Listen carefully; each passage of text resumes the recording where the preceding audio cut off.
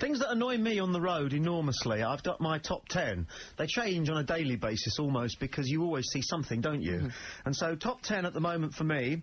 Number 10, drivers who hog up behind you, get right up close behind you, almost as though your back bumper is magnetic, or you've got a Star Trek-like tractor beam behind you. Why do they do that? Number 9, motorcyclists who don't have dip beams on their bikes.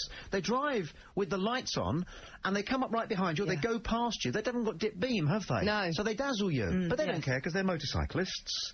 Cyclists who go through red lights as if they think they're pedestrians. Yeah, that's really annoying. And it's not always teenage thugs. Sometimes it's Sloane Rangers on sit-up and begs with brogues and cycle clips. Whee! They go through the red lights. That's at number 8.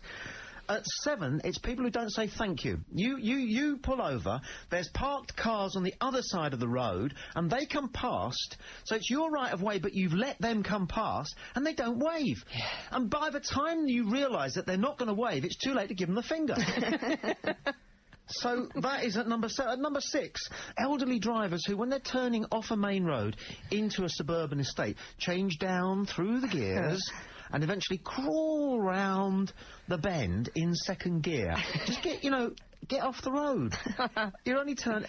Posh women in 4x4s are at number 5. I don't know what it is. It's something to do with the tremendous cut they have on their hair. Do you know what I mean?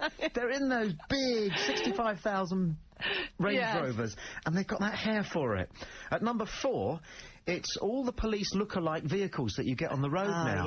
Not that long ago, there were police cars and that was it. You knew your ambulances and your fire engines, but now you get fire cars that look like police cars, you get paramedics that look like police cars. Motorway maintenance. Motorway maintenance, the number of times I've pulled over to let them get through to the scene of the bank raid. What are they doing? They're checking for stones. So that is really annoying. At number 3, I don't need to elaborate on this, learner drivers. Yeah, it goes without saying. At number 2, I don't need to elaborate on this, minicabs. But at number 1, the big bugbear that I've got at the moment, because I get a lot of this on the A27, which is a dual carriageway, and it's a dual carriageway practice carried out by lorries.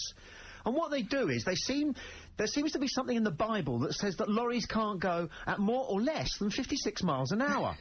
But one of them can go at 56.1, or one of them can't get past 55.95. So the one that can do 56.1 overtakes.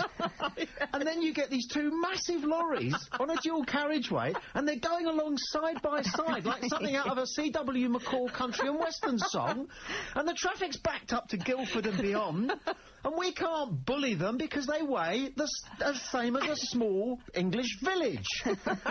Now, I mean, I want these guys, if they can, to explain why it is that they think they have to do this, or are they, in the words of the prophet, having a laugh?